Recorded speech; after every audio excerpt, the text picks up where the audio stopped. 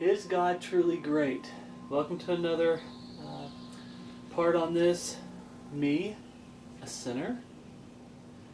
One of the signs I believe of God truly being great in your life is your attitude towards sin. So we're going to turn to Luke 5:1, and we're going to go through a story in the Bible and we're going to talk about it together. So Luke 5:1, and it came to pass that as the people pressed upon him to hear the word of God, he stood by the lake of Gennesaret. Probably pronounced that wrong. But I emphasized that they came to hear the word of God. That doesn't happen that much anymore. People today, they don't have a hunger and a thirst and a desire for the word of God. And today in English it comes to you in the form of the King James Bible. Verse 2. And saw two ships standing by the lake, but the fishermen were gone out of them and were washing their nets. 3. And one of the reasons I think they're washing their nets now that I'm living on the coast is the salt. You got to wash all that off every time you use the nets, or the salt, when it dries, like the net dries, will start eating away the net.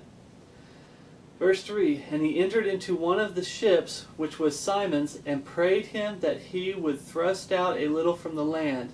And he sat down and taught the people out of the ship. Okay. Verse 4, now when he had left speaking, he said unto Simon, launch out into the deep, and let down your nets for a draught. So you come across that word and you think, well, you kind of know what it means. But I went ahead and looked it up just to make sure. So in the Webster's 1828 dictionary, there's two definitions, okay, that apply to this. Definition number 7, the act of drawing a net, a sweeping for fish. But Jesus wasn't saying just throw it in and give it another try. So that's why I went to definition number 8, that which is taken by sweeping with the net as a draught of fishes. Jesus was saying throw it in and you're guaranteed to get fish. Okay. So, draught. Alright, going on to verse 5. And Simon answered and said unto him, Master, we have toiled all the night and have taken nothing. Nevertheless, at thy word I will let down the net. Okay. How many times does the Lord ask you to do something and you don't think you're capable, but also you don't think it's going to work? I mean, Lord, I've tried doing this video because I've done videos where I've had to do it 2 or 3 times because the lighting wasn't right. This wasn't right. You know, big loud noise happens because I like to try to do it outside. And I'm like, Lord, maybe I'm just not meant to do this. And the Lord's like, give it one more try. I'm like, really, Lord, I failed 3 times to get this video out. And the Lord's like, give it one more try. But here's the attitude. But your attitude should be, I'll do it. You see Simon, which is Peter, saying that, are you kidding? We've been doing this all day, or was it all night? We've been toiled all night and we've caught nothing. Are you seriously wanting me to throw it over? Okay, I'll do it. That needs to be our attitude, brothers and sisters in Christ. Always remember Philippians 4:13. It's really been used a lot in my life recently. I can do all things through Christ, which strengtheneth me. Okay. Have that attitude, I'll do it. I might not understand why. I don't think it's going to work. Are you sure? But have the attitude, I'll do it when Jesus asks you to do something. But verse 6 in Luke 5. And when they had this done, they enclosed a great multitude of fishes, and their net brake. And they beckoned unto their partners, which were in the other ship, that they would come and help them. And they came and filled both the ships, so that they began to sink. Now, I don't know how big the boats are, but if you look today, our little boats that we use for fishing, it's still a big boat. So 2 boats sinking with fish. That'd be a sight to see. Verse 8. When Simon Peter saw it, he fell down at Jesus' knees,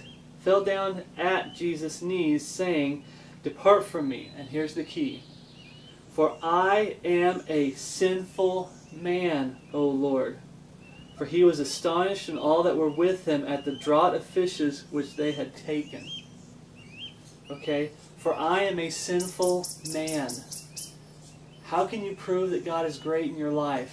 And real quick, I'm not talking about, well, then that means I need to sin, that grace may abound. You can look that up, and it's another teaching about how we're not to sin that grace may abound. God forbid. We're not to do that. God's grace is going to be there. I mean, we're going to make mistakes. We're going to struggle with sin. And I'm getting ahead of myself. But the difference is, when you're lost, you justify sin. I mean, you've got good morals. But the things that the Bible calls a sin that you don't like, that you love to do, and you don't like the Bible calling it a sin, you justify it. Okay? When you're lost, you have the justify sin attitude. When you get saved, you have the struggle with sin attitude. But I'm not making this out where you've got to be a sinner. I'm talking about your attitude towards sin. What was Peter, Simon, later called Peter, what was his attitude? Now, I'm not saying we want Jesus to depart from us, but his attitude on sin was, for I am a sinful man. I didn't put this down, but another story in the Bible talks about, for I'm sinful and wicked. Just people saying, hey, I'm a sinner. I don't deserve to be in your presence, Lord. I am a sinner. So, a great sign in the Bible, in a Bible-believing, God-fearing Christian's life that show that God is great in your life is your attitude towards you being a sinner. Why do you need to be saved? Because you're a sinner. How are you going to preach the gospel to other people if you don't believe you're a sinner? I got saved and I'm not a sinner anymore. Or I got saved and sin's not a big deal anymore. It's just not a big deal. Who cares about sin anymore? I'm saved. No. One of the big ways of showing how great God is in your life is you're always telling the Lord, thank you for saving me. You tell others around you, God saved me, a dirty, rotten, filthy, low-down, no-good sinner. So, Romans 3:9. We're going to turn to Romans 3:9 real quick. What then? Are we better than they? Talking about saved versus lost when it comes to sin. Are we better than they? No, in no wise, for we have before proved both Jews and Gentiles that they are all under sin. Verse 10, as it is written, there is none righteous, no, not one. There is none that understandeth, there is none that seeketh after God. They are all gone out of the way, they are together become unprofitable. There is none that doeth good, no, not one. Now I understand we're to have a changed life. If you're saved, you are holier because Jesus is in you than the lost world. But we're both under sin. Now, I'm not under the condemnation of sin, and if brothers and sisters in Christ out there that are truly saved, you're not under the condemnation of sin. Jesus paid that price for us, but we're still under the flesh. We're still having to deal with this body of flesh. And the lost world's going to see that struggle. And when you give God the glory for overcoming sin, and I'm hoping I'm not jumping ahead again because I'm really excited about these studies, giving God the glory, saying, Lord, I didn't deserve to be saved. That humbleness and that attitude that I am a dirty, rotten sinner and God saved me. He can save you too. The lost world looks at you and they see how great God is in you. They will like it or they'll hate it, but they'll see it, whether they want to admit it or not. Let's see what Paul's attitude was towards him being a sinner. 1 Timothy 1:15. This is a faithful saying and worthy of all acceptation that Christ Jesus came into the world to save sinners, of whom I am chief. I always tell people, you know what? Paul got it wrong. And I'm not calling God's word wrong, but please hear me out. Paul got it wrong. He's not the chiefest of sinners. I am. This man right here that you're looking at is the chiefest of sinners. And it's only by God's grace that I am saved. And that needs to be our attitude. The lost world's going to see it. Saved brothers and sisters in Christ are going to see it. When you have that attitude that I'm only saved by God's grace, you're giving God all the glory and credit for saving you. Oh, you know, I'm a sinner, but I'm not that bad, you know. I'm a good person. Romans 7:24. Another attitude we need to have. Romans 7, verse 24. O wretched man that I am, Notice there's an exclamation point. Oh, wretched man that I am! Screaming it out. Who shall deliver me from the body of this death? I thank God through Jesus Christ our Lord. So then with the mind I myself serve the law of God, but with the flesh the law of sin. There's that struggle again. Remember, I've said before in other studies, make sure you're feeding the Spirit more than you're feeding the flesh. You feed the Spirit more, it'll be stronger. You feed the flesh more, it will be stronger. Okay? But once again, there's the struggle with the flesh. As Bible-believing, God-fearing, changed life Christians, brothers and sisters in Christ, we're to struggle with sin. We're not to justify it. We're not to think it's not a big deal. But when we overcome sin, who gets the glory? Oh, I was able to overcome this sin with my own strength and my own willpower, and it was all me. No, you give God the glory. And the lost world sees that. You give God the glory when you, Lord, thank you for getting me out of video games. Wicked, vile video games. Thank you for getting away from those movies. Thank you for getting me away from those alcohol, drugs, fornication, whatever the sins that you struggled with. When you overcome them, it's because of God's Word and what God has done, and you give God the glory. The lost world sees your attitude towards sin, right? And most oftentimes they're going to hate it. But when you tell people, God changed my life, you're showing how great God is in your life. Because A, you have the changed life, but you're giving God the glory. Only God could change my life. I couldn't do it. No matter how hard I tried to be a good person, I fail every time. God's the one that helped me. They see the change in you, the physical change. You go from justifying sin to struggling with it, as we talked about. Admitting you're a sinner to a brother and sister in Christ is also humbling. Get into the next part. Right? When we testify, part of the ministry here, I have an email, and I'll go ahead and throw it again, a prayer and testimony video. It's not just about testifying, saying, this is how I came to the Lord, broken, and how God saved me. When you're saved, for brothers and sisters in Christ, a good testimony is your life, your walk with the Lord. I was struggling with this, and God helped me overcome it. God blessed me with this. We really needed it. I just got a message from a sister in Christ that was praying to get her license back. And praise the Lord, she got it back. God answered her prayers. Okay, it's a testimony that God answers prayers. And it lifts me up. Hopefully it lifts you, brothers and sisters, up, that God still listens to people's prayers. Okay? And that God answers prayers. But James 5:16, confess your faults one to another, and pray one for another, that ye may be healed. The effectual fervent prayer of a righteous man availeth much. Once again, confessing your faults one to another, saying, I struggle with this. Notice it says faults, not sins. I don't want details, okay? I don't want it. No other brothers and sisters in Christ, you out there, you don't want details. You want us to just, someone to say, this is what I'm struggling with. And someone out there could be like, you know what? I struggle with the same thing. But I got into the Word of God. Sanctify them through thy truth. Thy word is truth. Wherewithal shall a young man cleanse his way? By taking heed thereto according to thy word.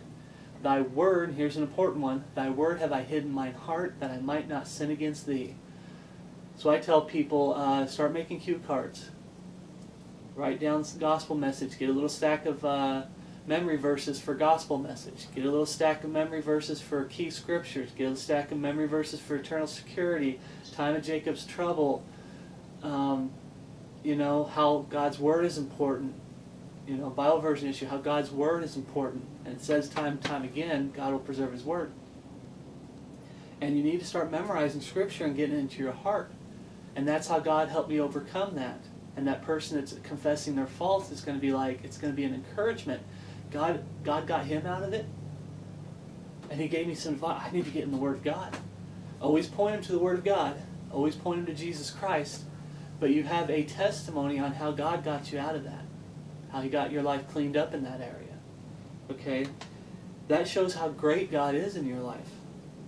Going about and saying, you know, I just believed in my head, I didn't repent, I didn't confess both in prayer to prove I'm not ashamed of my repentance and belief in the finished work of Jesus Christ on the cross. I didn't call upon the name of the Lord to save me. I just believed in my head, and you know what? I can do whatever I want. I can look like the world, act like the world, dress like the world. The Bible says, be not conformed to the world, but be not conformed to the world, but be ye transformed by the renewing of your mind, that ye may prove what is that good and acceptable and perfect will of God. You can prove God's will through this, the changed life, not conforming to the world. God reflects more in you when you have a changed life. When you struggle with sin, I don't do that anymore. Why don't you do it anymore? Because I just don't feel it's right. No, why don't I do it anymore? Because God told me that's wrong. God's Word told me that's a sin, and I'm going to stay away from it. So, confessing your faults and experiences because of those faults can encourage the brethren. Testimonies. Let's go back to Luke 5, verse 10. And so was also James and John, the son of Zebedee, which were partners with Simon. It's going back up to, let's see, 10. Oh gosh. Because I kind of jumped this here. It said, for he was astonished, talking about Simon at 9, and all that were with him as the draw of the fishes which were taken. So Simon was astonished. So here it's saying, and so was also James and John and the son of Zebedee, which were partners with Simon. And Jesus said unto Simon, fear not. From henceforth thou shalt catch men.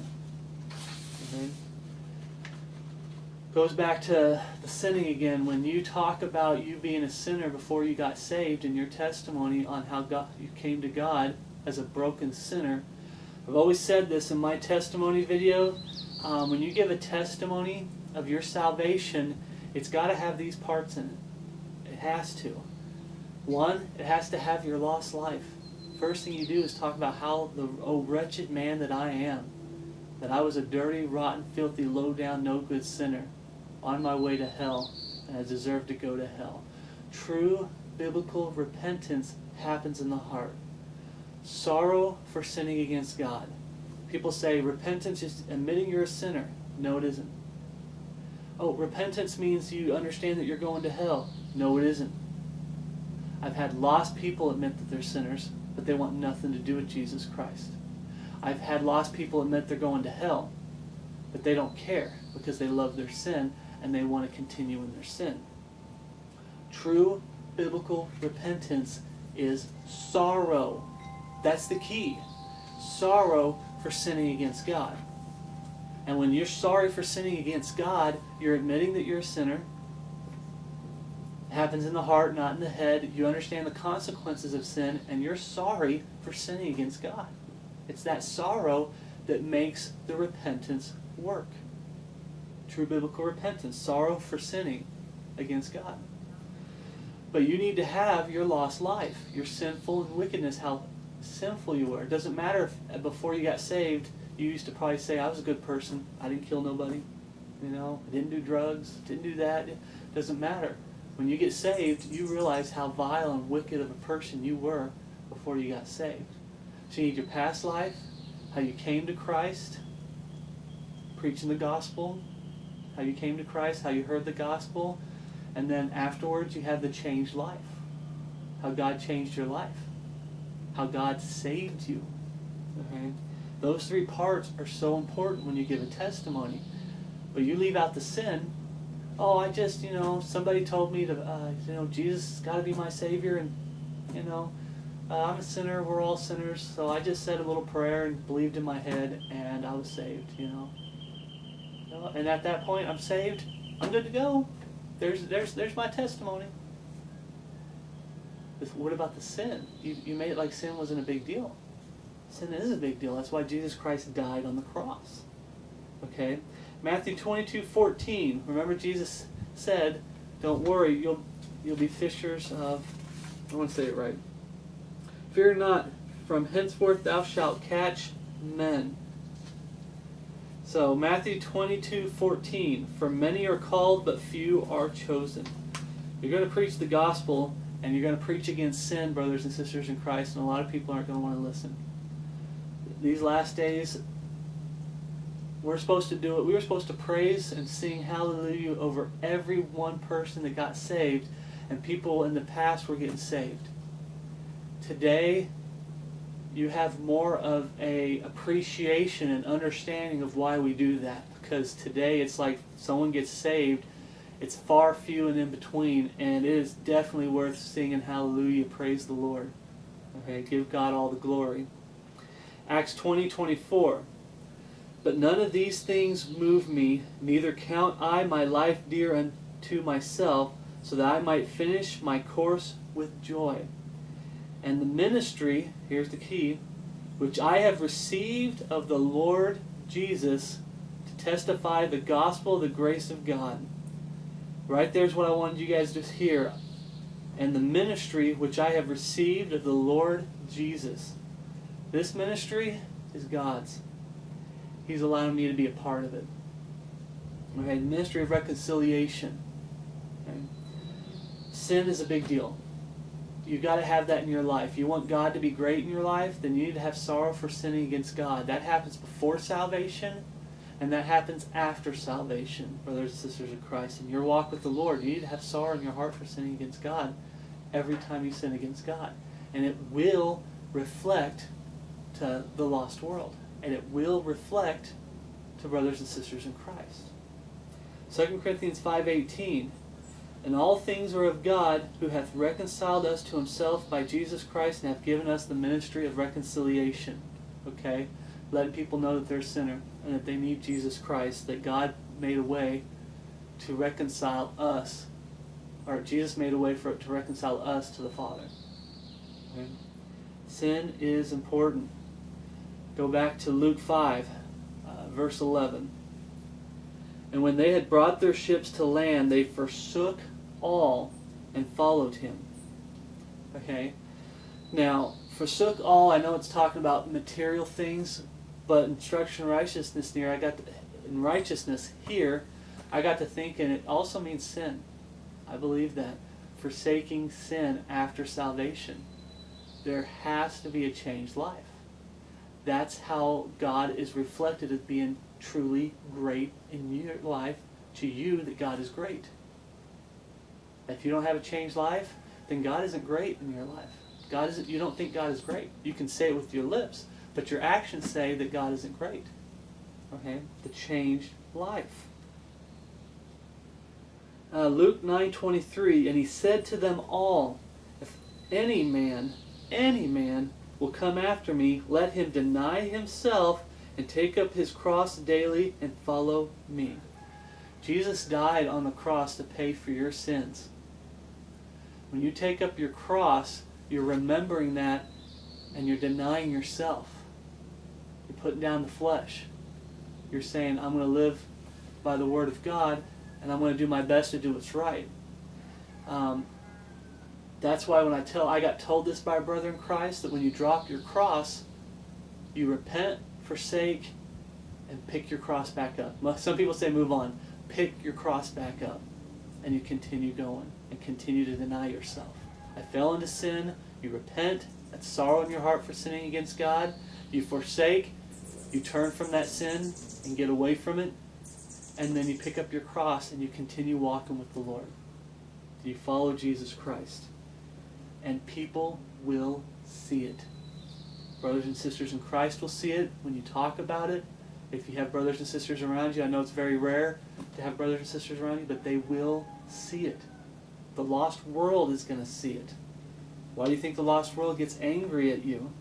Are you holier than thou? Well, I have the Holy Spirit in me, so yeah. I have a changed life. I drop my cross sometimes, but I keep picking it back up. And I'm following Jesus Christ. It's His cross that I'm picking up and carrying. I think this verse right here coincides, and I didn't put it on here, and I forgot the guy's name, so I'll have to put it at the bottom of the screen. But remember, there was a man that was asked to carry Jesus' cross. Now, I'm not saying I was nailed to the cross, but this has good correlation between those two verses. We're to pick up our cross and follow Jesus daily. Okay? It's a sign in our life that God is great to us. John 14:23, Jesus answered and said unto him, If a man love me, he will keep my words, and my Father will love him, and we will come unto him and make our abode with him. I keep telling people this is a perfect verse of the Godhead. Perfect verse. Jesus, God the Father, only one God, God the Father, in you. And who do we have in us? The Holy Spirit. I don't have Jesus Christ physically in me. I don't have God the Father's soul in me. I have the Holy Spirit in me. But this just says that basically you have all three in you. The Godhead. Okay? You can read Ephesians 5 sometimes, but this is talking about you want Jesus to be great, the world, to show the world that you love Jesus. You're going to keep His Word. Perfect written Word. King James Bible. In English. But you can go through Ephesians 5 sometimes. It talks about the changed life. And I think that's the verse that talks about a wife and husband's responsibility to one another. Because getting married, your life's going to change a little bit when you get married. So, helping brothers and sisters in Christ Jesus overcome sin by pointing them to the Word of God and testifying how God helped you overcome certain sins in your life through His perfect written Word. Sin is a big deal, brothers and sisters in Christ. Never, ever, and I've done it before, get a light attitude towards sin. You talk to these easy believism people who think they've earned salvation with their faith, or you talk to people that, oh, I sinned, no, I can make up to it. I'll do 5 good works this week and make up for my sin. They think they can buy God's grace with good works. And those are the two sets of people you have out there. No matter what they try to say, those are the two sets of people. It's all works. It's all based off of works. It's not God that saved me. I saved myself. God's in there somewhere a little bit, but I saved myself. I'm saved by my faith. Never have a light attitude. When you talk to those people, they have such a light attitude towards sin. The Bible says you're not to do this. You know, that we're just going to have to agree to disagree. No, we don't. Okay? When you make a stand for sin, and that God helped you overcome sin, and that the changed life, you give God the glory for the changed life that you have, God's going to reflect as being truly great in your life, and your heart, it's not just your lips saying God is great, your heart is being reflected through your life. God is truly great in my life. So let's remember that your attitude towards sin shows how great God is in your life. Your attitude towards sin. Okay? I'm a dirty, rotten sinner that's saved by Jesus Christ. Brothers and sisters, I have faults. I have things I struggle with. Can you help me with this? What's your experience? Can I have, like sometimes people will say they have this problem, and people will respond back with verses from the Bible, which is the best response, to encourage them to overcome that fault, okay, that sin. So you can show the lost world how great God is in your life by the changed life, by your attitude towards sin. You can show and encourage brothers and sisters in Christ how great God is in your life by what He's helped you overcome your faults, and encouraging them and witnessing and testifying to brothers and sisters in Christ how God helped you. So just remember to give God the glory for cleaning up your life, and do not have a light attitude towards sin. You want God to reflect as being great in your life? Have a strong distaste and hatred for sin. Okay? In your life mainly. Okay, preach against sin out there, but what is it? The judgment must first begin at the house of God. Okay? You want God to be great in your life? Have a changed life. Repent, forsake, move on. Pick up that cross daily. Have a strict attitude towards sin. I'm going to stumble, I'm going to fall, Lord, but help me to hate sin. Help me to fall on my knees and have sorrow for sinning against you. Help me to encourage the brethren. when they are falling into sin and temptation. So, I hope this helped, brothers and sisters in Christ, and encouraged you. I'll see you in the next video.